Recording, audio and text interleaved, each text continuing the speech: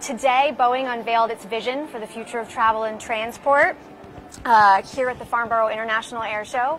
I'm with Boeing Chief Technology Officer Greg Heislip and Boeing Horizon X Vice President, Boeing Next Vice President as well, Steve Nordland, and they're here to answer your questions. As the Boeing company, we feel like it's our responsibility to lead towards solutions of those problems, and we're optimistic that those problems can be solved just like the problems when the industry started 100 years ago, and we were leaders then. So with that, I'm going to turn it over to our new Vice President for Boeing Next and Horizon X, Steve Nordland, and he's going to tell you a little bit more about that.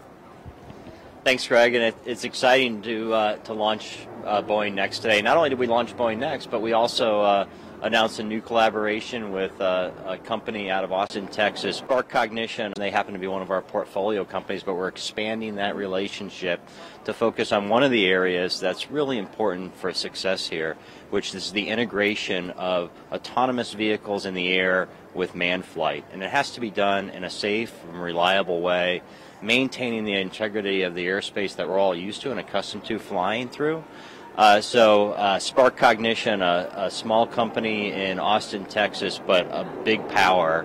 They were recently named as the ninth most disruptive technology company by the Wall Street Journal, and they specialize in machine learning and artificial intelligence. We've mentioned Horizon X, one of your many roles and responsibilities here, and I've heard you say that one of the key components is really is beyond the cool stuff, the stuff that flies and the technologies. It's about developing the partnerships and making the investments that will help make this new mobility ecosystem a reality. Will you talk a little bit about what that's all about? Yeah, sure. Like I said, when we develop an ecosystem, you got to do it with partners, and so we're engaged on a number of fronts in those areas around partnership.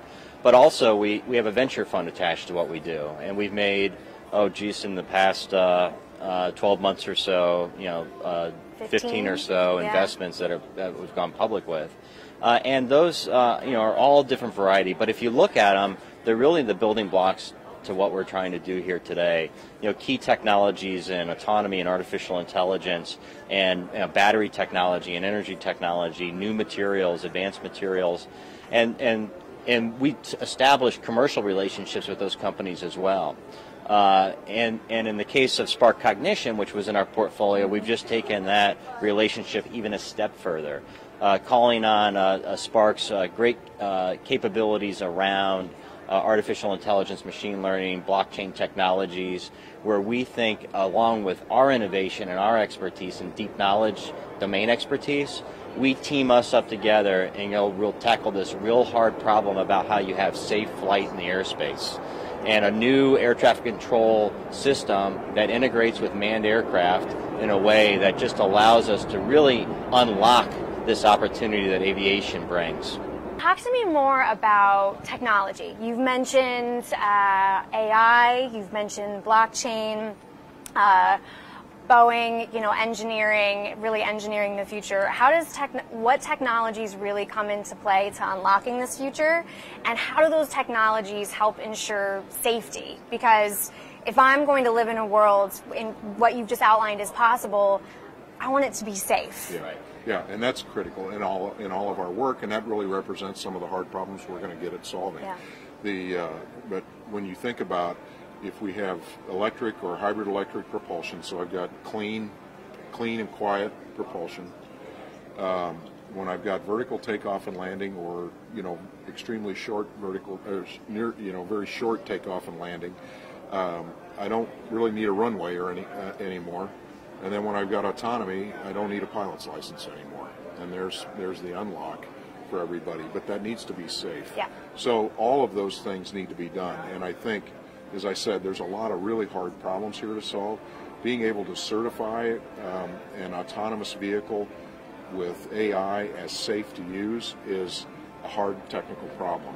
We think it's solvable, but there's a lot of work to do there by some very smart people to say, yep, it's safe. But that safety is so important because that's going to be the public acceptance is going to hinge on that for these new modes of transportation.